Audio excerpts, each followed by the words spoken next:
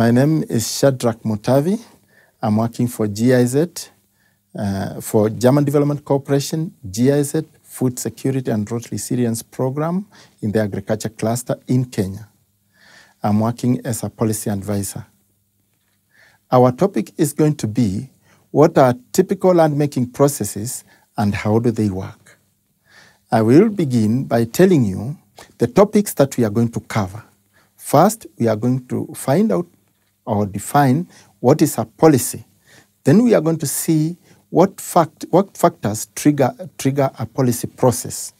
Then we are going to see some key steps about policy making process.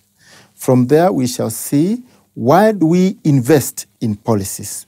Then I'll give you some case example of Kenya. And I begin by telling you the definition or discussing with you the definition of a policy. A policy is a deliberate statement of intent to achieve a certain goal. Usually, policies are made up of statements that guide also governments on how they will allocate resources and also the sectors through which they will allocate resources. Government uses policies probably to identify certain key issues on which to tackle. Let's say like, for example, employment creation, food security, land use matters. So that is what a policy is. Some examples of policies could be like the sessional papers, national policies, and probably government acts, or some statements from the higher government as executive orders. That is what policy is. What are some of the key factors that make a policy processes begin? One, there could be decisions made at the high level, like decisions made at the national level. For example, in Kenya, we have the Big Four. The Big Four have been given by His Excellency, the President here in Kenya, and we are making policies so that we align ourselves to them. The Big Four here in Kenya, they are 100% food security, manufacturing, housing, and universal health care. Policy processes could also begin if stakeholders within a certain sector experience some problems. They could bring this into the foreground, and therefore policy processes could begin. Policy process can also begin because of change in the external environment. Maybe government commitments into international, regional, even bilateral commitments can make the government make policies so that it confines with them. Policy processes can also begin if there is new scientific unvalidated information that has come into the knowledge of the government. This could lead into the beginning of a policy process. Then now we go further to now what are the key steps in making policy processes. The first one is the policy review. That is the issues. There has to be the issues, as we have mentioned before. There are the issues, that's usually the first one. You understand, you see that they are good and they are worth making a policy. Then the next step is analysis of those issues, which is now what we call the policy context, analysis of the issues in terms of policy context. You do some modeling, you do look at them in details, whether they are actually good enough to make a policy. From there, then, you get a team which puts all those issues into a policy draft. This policy draft is the first step in making a policy, whereby all the issues are put together. After this, they are subjected to stakeholder processes. Here they are discussed and stakeholders give their inputs. After this step, then the highest institution in that particular ministry, if it is the Minister of Agriculture, it could be the Cabinet Secretary and the Principal Secretary, then it is presented to them for them to own it. After they own it and they find it is okay, then they present it to the cabinet. In this, cabinet memos are prepared and it is given to the cabinet for approval. Once the cabinet approves it, now it can take two steps depending on what kind of a policy it is. If it is a policy that can be implemented within the existing frameworks, then they prepare what we call an ordinary sessional paper, which is taken straight to Parliament for discussion, and then it is enacted. If it is a policy that may require new legal frameworks to be created, then now you begin preparing a bill for discussion in Parliament. After this bill is prepared, the ministry through which that policy has come presents it to Parliament for discussion. This bill in Parliament is discussed, and it discussed 3 times, debated 3 times in 3 sessions. If it is passed, then within 14 days it is enacted into a law, and then it proceeds for implementation through preparing of regulations and guidelines. Further to what we have just learned about the policy processes, I want to make a further distinction about the policies that generate just an ordinary paper or common ordinary paper to Parliament. These are those policies that can be implemented within the existing government frameworks or within the existing even actual allocation of resources. Then the policies that go to make bills, these are those policies that will need new legal frameworks. They may even need the creation of new institutions. Those are the policies for which now we create bills, or the relevant ministry will create a bill for discussion into Parliament. After it is discussed in Parliament and is enacted, then there will be need for preparation of new regulations and guidelines of how that bill or act will be implemented. Now, we want to discuss briefly, why do we need to keep reviewing policies? Policies could even have omitted some things in the process of being developed. Policies can actually have a very big omission in the process, and therefore they need to be constantly reviewed. The society is also changing. The population is increasing. There is also the issue of the climate change that is also coming up. Because of this, you need to keep reviewing the policies once and again. Also, there is the issue of technology. Technology keeps changing, and therefore you have to make the policies so that they're in tandem with the current technologies. There could be even the society itself. The society could have different values. The society could also even have different tastes, and this may need to review the policies as well. If I can give an example here in Nairobi. Around Nairobi, there used to be many coffee estates sometimes ago. Over time, these coffee estates have been subdivided into small pieces of land, and therefore they are being built. People are building now estates. Probably that is a change which has taken place.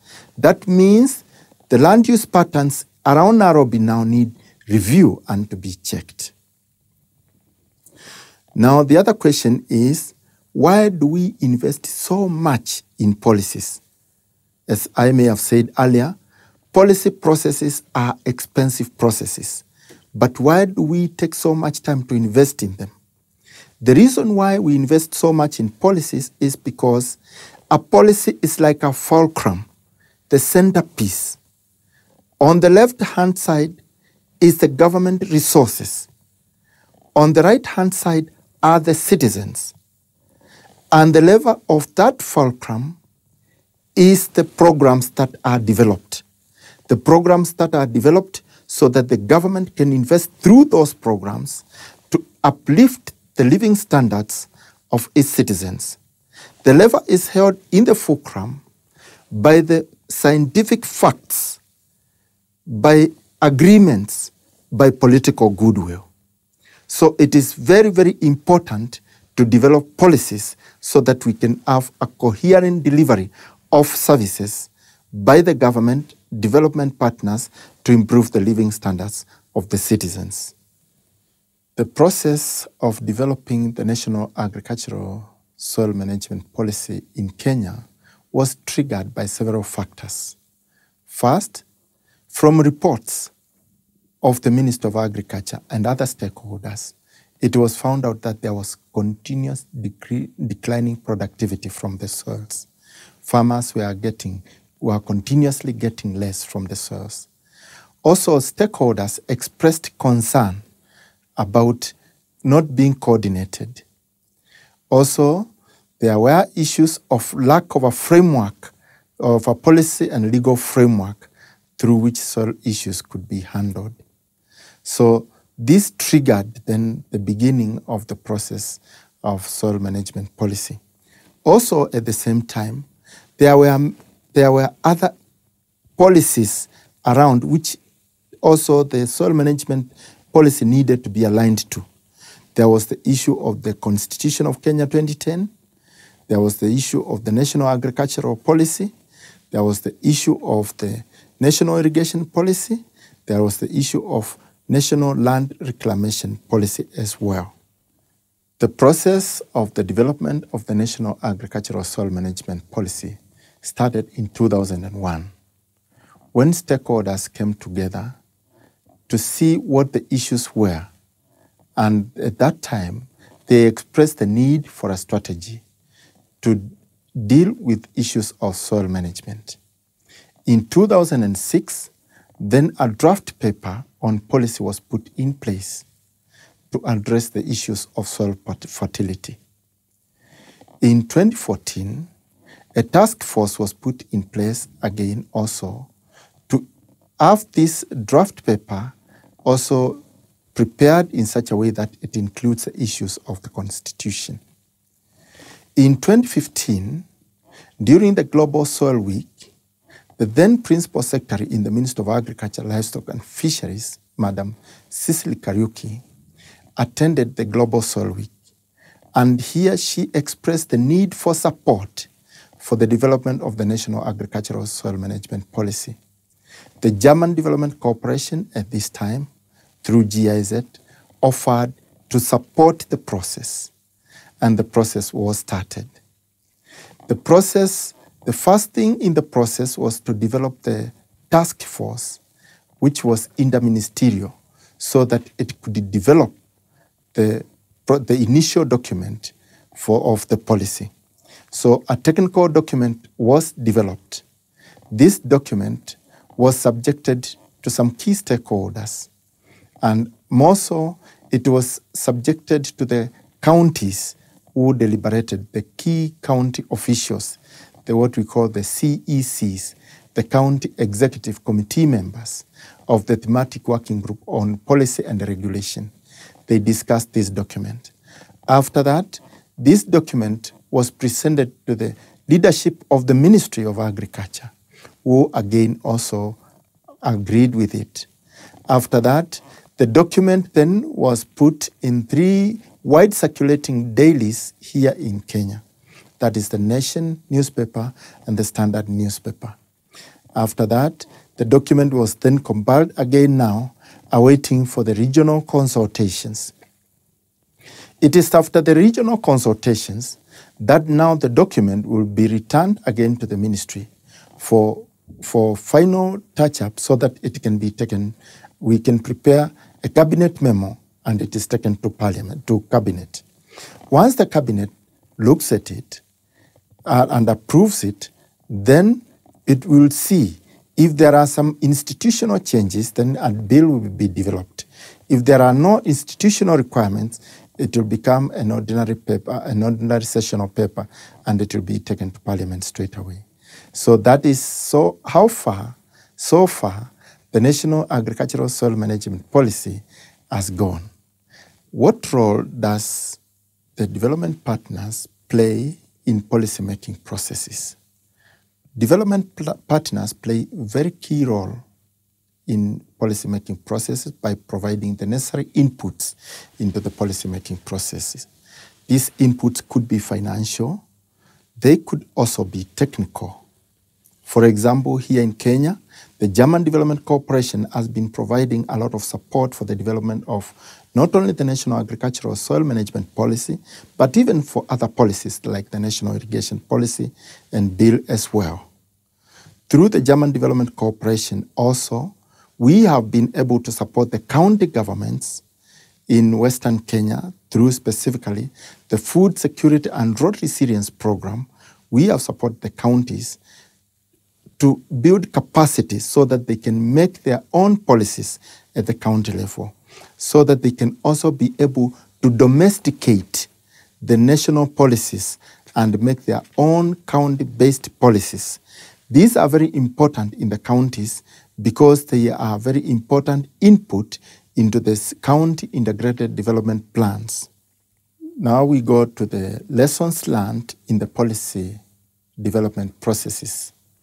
We have learned that in the policymaking process, you have to consider all the stakeholders. The policy process and the policy belongs to the stakeholders. And therefore, it is very important to identify all of them so that they can participate in the whole process. We have also learned that data, scientific data or scientific information needs to be simplified into simple messages. This way, the stakeholders and all the interested parties are able to contribute effectively into the policy-making process. We have also learned that policy-making process is a very expensive process. In fact, providing all the inputs, maybe for the stakeholder workshops or the consultancies, we have learned that those are expensive, though they need to be prudently used. We have also learned that every policy process has its own course. There are some that will take place faster, there are others which will take a longer period of time. And that is quite normal with a policy process. That's what we have found out. We have also found out that you need to have a model, something like a proposed what could be the possible outcome of the policy process. This will help very much in the whole policy process. Now, I want to tell you what has been my contribution in the policymaking processes here in Kenya. I was employed by German Development Corporation 4 years ago as a policy advisor. Within this period, I've participated in quite a number of policy processes, not only the National Agricultural Soil Management Policy, but also in the irrigation policy and other policies.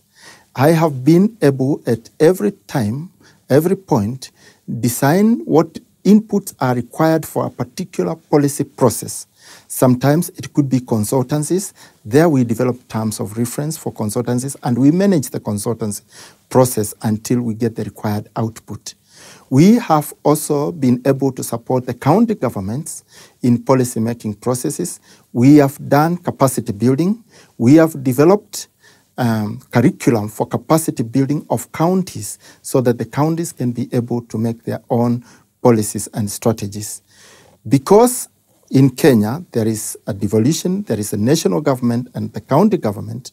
We, through our support, we have supported the national government in developing a curriculum for supporting them to support the counties.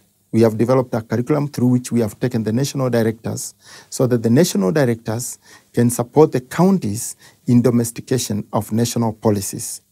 We have so far, for the national irrigation policy, supported it, and right now it's in Parliament for the third reading. I now want to thank you for participating in this massive open online course on land matters. Thank you very much, and I welcome you to Kenya.